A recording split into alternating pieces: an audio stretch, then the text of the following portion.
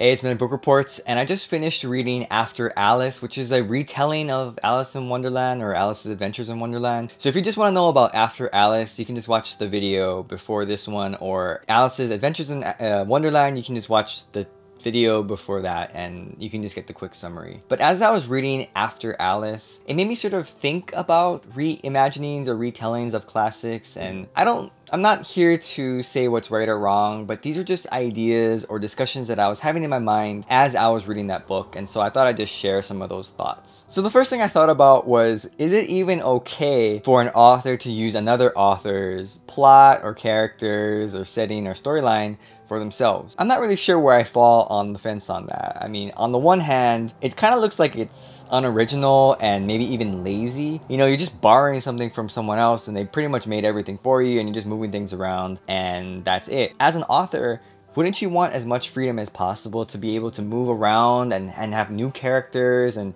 they could do whatever they wanted because there's no restriction, right? There's no storyline. It's not based on anything. But then maybe it takes more creativity to have to work within sort of the boundaries of an already established story where, you know, there's certain characters, people think a certain way about certain characters, and so maybe what you bring to the table now is sort of a rethinking or maybe just looking at it in a new perspective, and maybe the character is the same, but if you highlight them differently or you tell about their character in a different way, like maybe a backstory or maybe an experience that caused them to be like that way or to be that way in the main story, then maybe that's a good thing. You know, maybe that challenge of working within, again, that boundary is hard and difficult, and maybe that shows real, you know, writing talent. Another thing I was thinking about was, what about if readers aren't familiar with the original content? How could they enjoy the retelling? A retelling requires that the reader knows pretty much the story, the original story,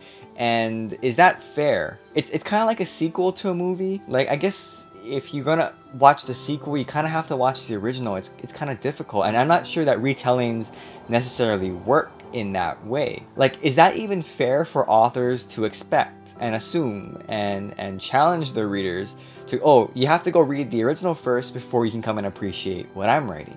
But again, as the author of a retelling, I think in terms of from what I've read, they sort of have this challenge of presenting multiple sort of layers of appreciation within the story. So I think that these layers maybe offer sort of like a padding for different levels of readers who are familiar with the story, from like non-existent to like they really know what the story is about. So maybe the author might leave like very general things. So if you're just barely familiar with that story, like if you just barely know Alice in Wonderland, maybe you'll get enough general clues that you just be like, oh yeah, I remember something like that in the original. I don't know names or places that well, but at least I kind of know what that's from. And then I think maybe there's different levels. And then of course there's like scholar, right? Like there's like the part where you're like, yeah, you know that story really well.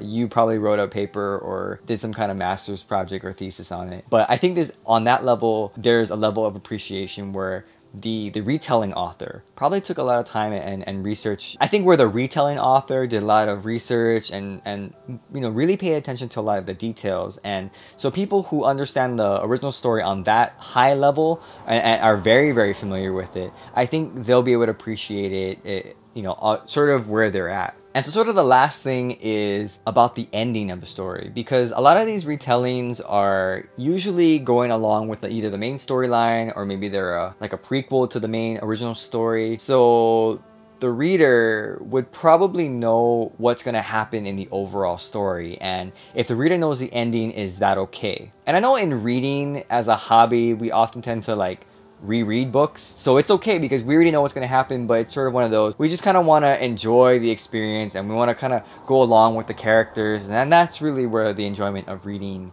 sort of comes from. But I know that not everyone is like that, and sometimes they just want to have like spoiler-free experiences, and so if you're telling a retelling of a story where you know the ending, is that okay for people who they just want to be surprised?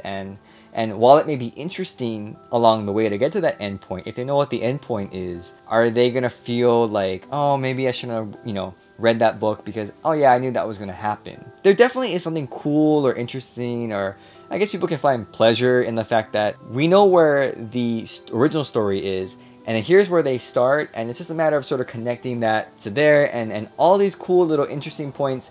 It just gives us sort of, you know, maybe, I don't know, just like little like pleasure sparks or something in our mind where we think, oh yeah, that I see how that all connects. But again, I'm not really sure if everyone thinks that way. So when it comes to retellings, I'm not here to say that they're okay or not or whatever. I'm just here to maybe just bring up some of these thoughts that I had and maybe some questions. Again, maybe no one thinks about this kind of stuff.